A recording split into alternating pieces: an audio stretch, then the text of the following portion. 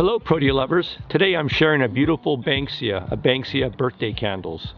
Banksias are from Australia while Proteas are from South Africa. They're both very closely related. I bought this plant a couple years ago from the UC Santa Cruz Arboretum. It came in a 1-gallon pot and it was maybe 6 inches tall. I now have it in a 7-gallon pot and it's been a couple years, and as you can see now it has a number of beautiful blooms. I have a couple plants in the ground and they are not blooming. I'm not sure why the one in the pot is blooming. As you can see, the blooms are a beautiful yellow color. Here's a close-up of some of the flowers.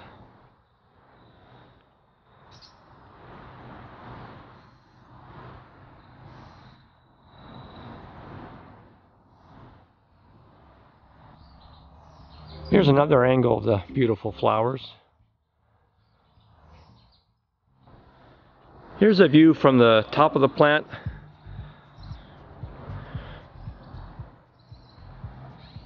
This comes in other variety of colors.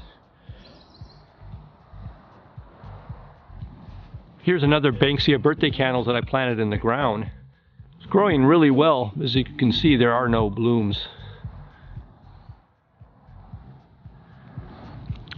Here's a second birthday candles that I planted, and again no blooms, but growing very well.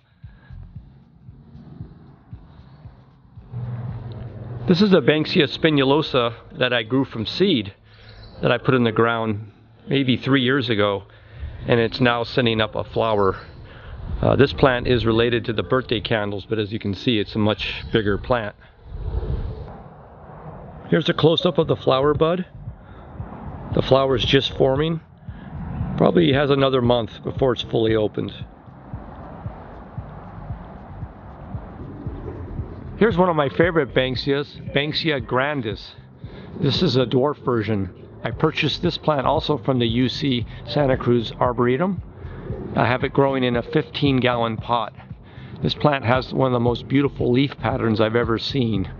It's yet to bloom, but hopefully in the next year or two it will bloom. Here's a close-up of the leaf pattern.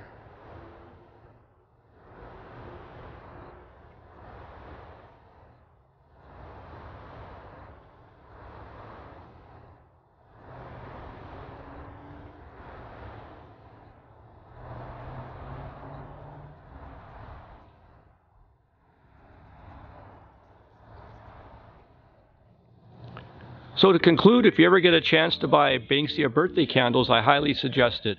Very easy plant to grow, very beautiful and unusual flowers. If you like this video, give it a thumbs up and subscribe. Thanks.